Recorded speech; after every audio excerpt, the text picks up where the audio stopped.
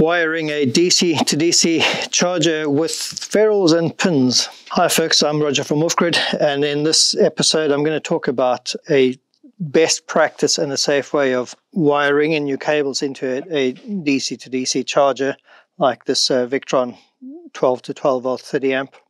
This is a non-isolated. I'm going to take you through some ins and outs and some best practice around wiring these in. So let's just start with the challenge. Right now we have this nice and out in the open. You can see it clearly. You can see the positive in, positive out, and the ground or negative in the middle. And you can see where the connectors go, and it's really easy to figure out how you'd actually get this wire in, get all the strands in, that sort of thing.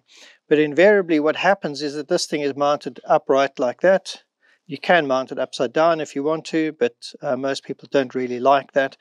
So they like it upright like that against inside a locker against one of the vertical walls. You have to do it this way in order to let the convection work. So it's got to be mounted there, and then it can cool by convection. You can't mount it this way or that way anywhere, because then the convection simply doesn't work. Or this way as well doesn't work, doesn't cool down. So it's got to be that way or that way. Now, assuming that you've mounted it in a locker this way, the challenge you have is that you can't actually see under there to connect your cables. So one way is to obviously connect everything and then mount it against the wall, but invariably we've mounted it, it's nice and snug, and then we start connecting in all the cables. And here the problem you have is, so say with the Victron 30 amp DCs take a maximum of a 16 millimeter squared cable, which is what this is. And so let's say we make sure it's nice and open. There we are. Now, invariably, if you're just going to stick this in, you notice, if you check the close-up, you'll notice there are a few strands of copper, 3 or 4, that haven't actually gone in. That's pretty easy to come into contact with the negative next door. So you'd have some real problems if that actually happened. And bear in mind, again, that you're doing it in a locker. It's like this. You can't actually see under there, and unless you use some sort of camera, you're not going to see that you have this problem. So the best practice is that you should either use ferrules or pins. So I'm going to cover a pin first. So basically, this is a 16 mil pin. And if you've bared a nice section of your cable, you can do this so that it's really controlled, and make sure that you get every single strand inside. So that's the pin done nicely. One of the things that we find with many of these pins is the pins are bigger than the cable. So if you were to use a 16 mil crimp on this, you'd be able to tug it off by hand, probably. So what we do is we go one size down. As you can see, this is a 10 mil. And so what we do is you put that in, make sure that's tight, close this up, and you're not going to go very tight. So let's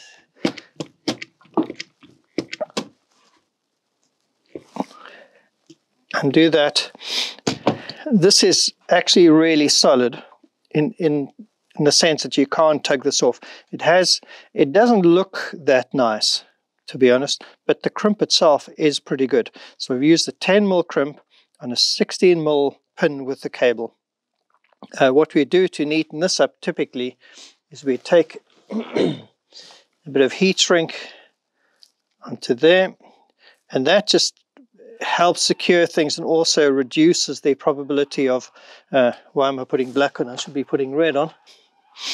It reduces the sort of area, and if you happen to have a strand sticking out here by mistake, then your heat shrink will, especially you bring it down and bring it up to just catch all of the strands and put it about there.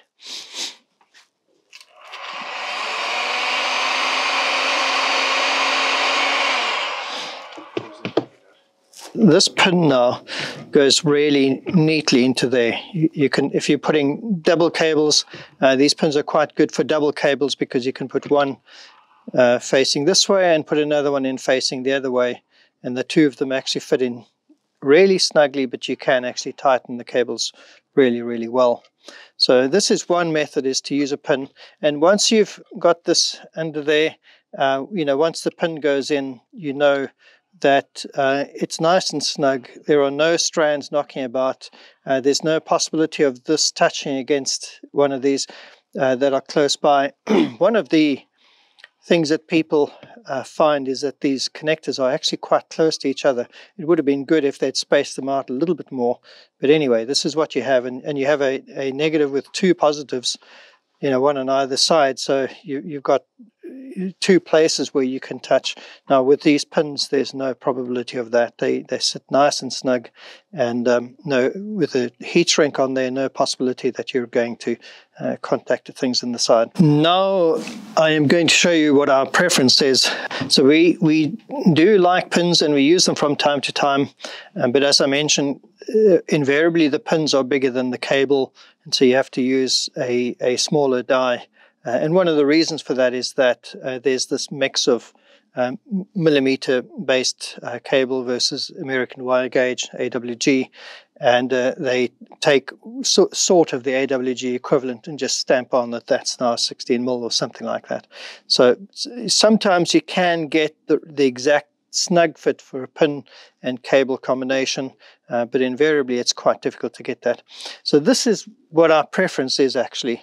So I've got a bunch of ferrules here just to show you. So this is a small nylon-based pin as well. It's similar to this one, just for a much smaller cable. We got various sizes here. It goes up to a maximum of 10 mil. So this is 16 mil cable, so I couldn't use this on here. But this is really great for 10 mil and less. You find you put your bed strands into there, and that then pushes them nicely down into the ferrule, so it works really well. But the one that we do use, it comes from this set here. You can get these, they're fairly inexpensive, and the quality is absolutely fine. This is a 16 mil ferrule, so you go very, very carefully and make sure that you get all the strands in. In this particular case, we won't use a heat shrink, no need for it. So you're going to make sure that all of the strands are nicely in.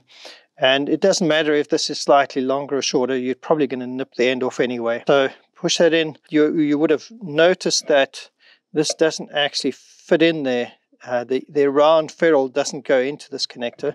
So you need to get a ferrule crimp.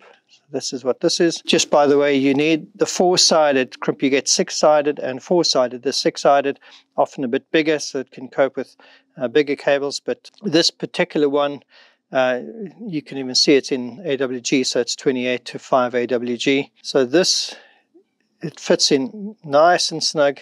So bring it to the end and crimp it onto here.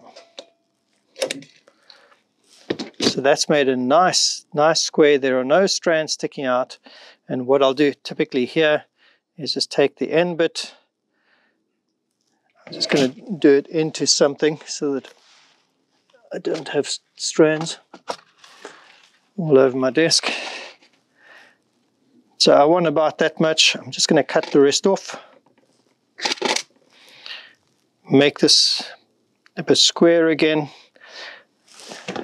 So that should work really well. Again, put that into there. You may need to get it nice and square, but this has gone in. As you can see, it's gone right in. Nice. I tighten this up.